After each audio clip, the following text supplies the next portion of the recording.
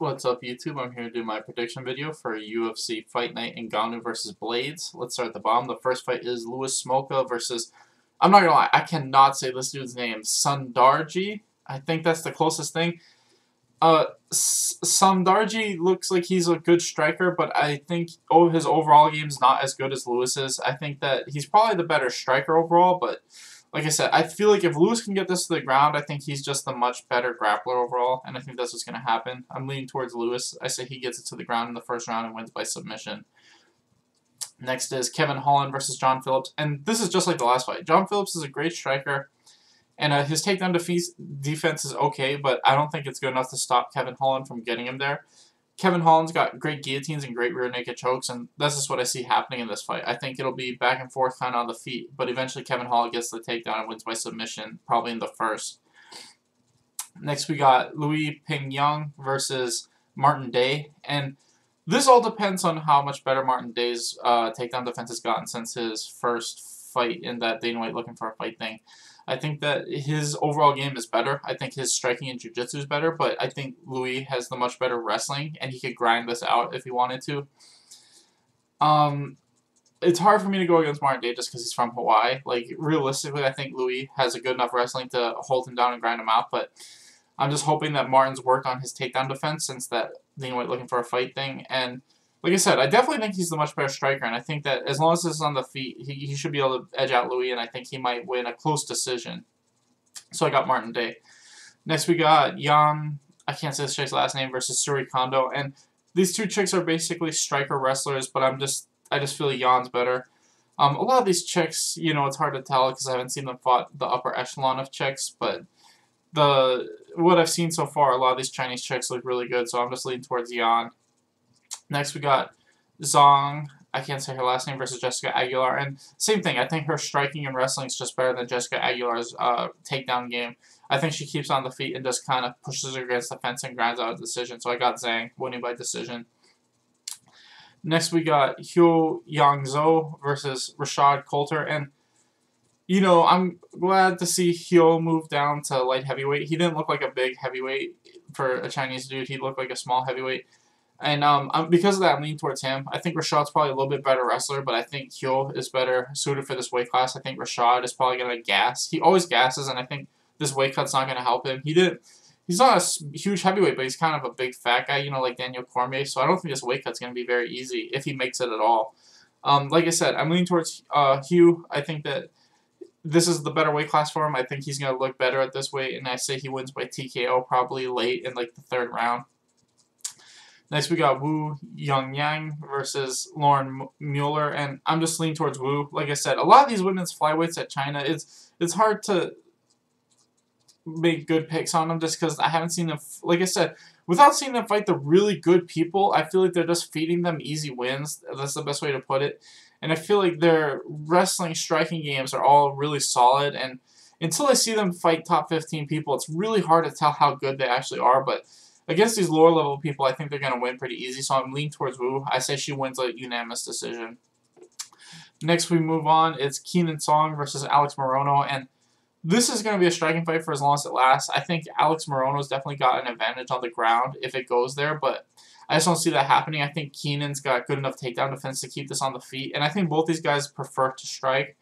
I'm leaning towards Keenan. I think he just has more punching power. I think Morono's slightly more technical. And if this goes to decision, I could see Alex maybe edging out a decision, but I don't think it goes there. I think this stays on the feet the whole time this fight lasts, and I think Keenan lands a knockout shot probably at like the very end of the second round.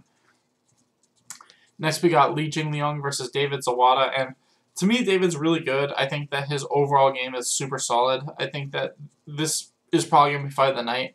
I think that striking, grappling, you know, we're going to see everything in this fight, and I think it's going to be super close. I think Lee's got the better power and the better wrestling, but I think David's got higher volume and better overall technique. I also think his jiu-jitsu is better than Lee's is. But like I said, I think this fight's going to be super close the whole fight. But I do see Lee just edging this one out. I think that he's a little bit bigger and his wrestling's a little bit better, so I think he'll get the takedowns to edge out the rounds. And like I said, I think this will be a split decision fight of the night, but I think it's going towards Lee. Next, we got Song Yadong versus Vince Morales. And Vince Morales looks like a fun just striker with like some decent jiu-jitsu, and Song Yudong just looks like I don't see this fight going to the ground at all. I think Song's takedown defense is way too strong, and I think it's gonna be a striking fight for as long as it lasts. But I think Song is just the much physically stronger guy. I think he's gonna be able to push Vince around wherever he wants. I mean, if Vince catches him, then that's one thing, but I just don't see that happening. I think Song is just the stronger, faster guy, and I just see him lining up Vince and eventually winning by TKO probably in like the second round, either from striking or like he'll get a takedown and just beat him up on the ground. Next we got Alistair Overeem versus Sergey Pulfovich, and to me Sergey is a solid undefeated striker. He's 12-0 with like 9 or 10 knockouts, but I just don't think he's at Alistair's level. Like as undefeated as he is, I just think Alistair Overeem's better. I mean, Alistair Overeem is one of those guys where if you can get out of the first round, you're probably going to knock him out. But if you can't survive that early, like, you know, blitz kind of... And, like, even though he's better pacing himself now, like, the way he strikes is just, like, these fast blitzes. And I just don't see that happening. I think Alistair's striking is just too good. I think that he's going to hit Sergey with one of those blitzes and win by knockout in the first round. Finally, we got Francis Ngannou versus Curtis Blaydes. And to me, I feel like Curtis Blaydes is on a huge upswing. I mean... His biggest problem will always be that he's super hittable, and that's going to fuck him over sooner or later. Like, at heavyweight, the way he gets hit, he's just lucky he's good at recovering. Like, in all honesty, there's so many fights where I've seen him get rocked. It's like I said, like, his clock's running out. Like, sooner or later, someone's going to catch that bastard. And I just don't think it's going to be this fight. Francis Ngannou, to me, isn't showing as much upward potential as Blaydes is. I think Blaydes is getting much better with his overall striking, and I think he's getting better at mixing his striking into his takedowns. Before, it was just shooting with no real striking, and now there's actual mix, and I think that's why he's on such a great winning streak right now. Yeah, like I said, I just don't see Curtis, you know, getting caught. Like, I mean, he could get caught, but I just feel like realistically this fight's going to be like the Stipe fight, if not more one-sided, because I think Curtis is probably overall a better wrestler than Stipe is. Like, Stipe is the better fighter, but Curtis is probably the better wrestler.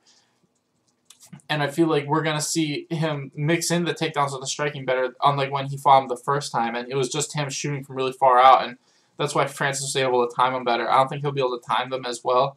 Like, Francis could catch him at any point. He's got that one-punch knockout power, and you know, like I said, Curtis does kind of shoot far out sometimes, and Francis is good with that uppercut, but I just don't see that happening. I think Curtis is just going to grind Francis out for 5 rounds and win by unanimous decision. Anyway, thanks for watching, guys. Please like and subscribe.